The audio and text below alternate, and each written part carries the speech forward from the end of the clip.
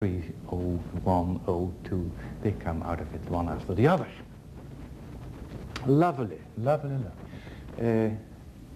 Now David Wheeler is the author of this routine. Only wherever I said 10, you should replace it by 2. Great excitement. 1951. The next excitement is a story that has been attributed, rightly or wrongly, to the late Stanley Gill.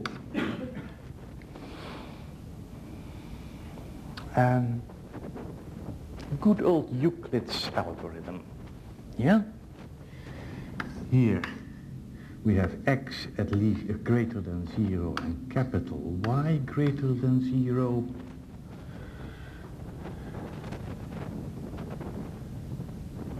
And our algorithm is the following: x comma y becomes capital X comma capital Y, and in doing so we establish that the greatest common divisor of x comma y equals the greatest common divisor of the lowercase x comma y, and x positive and y positive.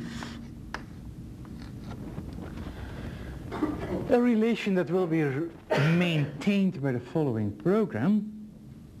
Well, I leave some room. Sorry. If x exceeds y, then x will be decreased by y. Alternatively, if y exceeds x, then y is decreased by x.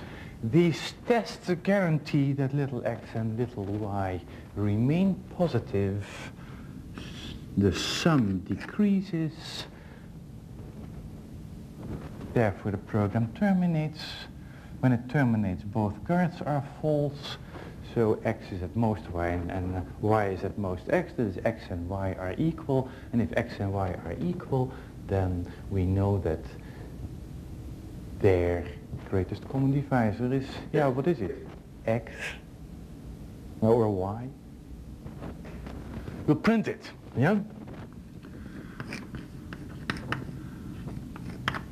Print, well, since I can't make up my mind whether to print x or to print y, I will print their average. No. After the age of 8, of course, I could have printed the square root of the product, but this is, as you see, a purely additive program, so I had better print the average. Huh? The product would overflow in even more cases. Oh, yeah. Yeah. Yeah. Yeah. Okay. Now I'm going to embellish this program according to Stan Gill. You see, I introduced 2 new variables, u and v, and they have to be initialized. And in order not to destroy the symmetry, I will initialize them with capital X and capital Y. Having done so, we shall do something with u and v, and in order to make it nice, we say u becomes u plus v. And of course, in order not to destroy the symmetry, we will v becomes v plus u. So that is nice. But now, of course, we have to print something. What shall we print? There's no point in computing u and v if we don't print something. What do we print? Average, of course. You are dull that you don't guess this. Print.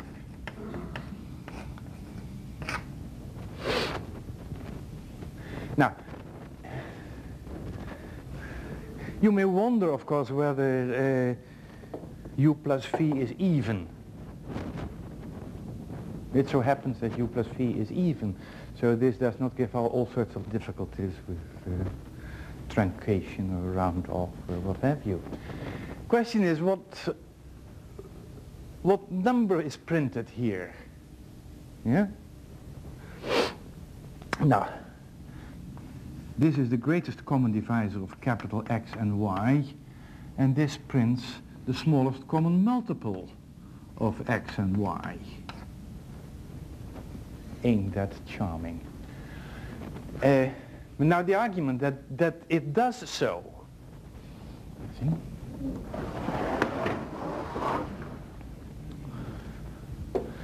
Little u and little v satisfy the following invariant. 2 times x times y equals x times v plus y times u. That's clearly true upon initialization when this term becomes xy and this term becomes xy. Furthermore, it remains invariant during such an assignment, you see, because in this assignment, when x is decreased by y, this term changes by minus y times v. But when u is increased by v, this term changes by plus y times v, and therefore the right-hand side does not change its value. And of course, for the other alternative, similarly,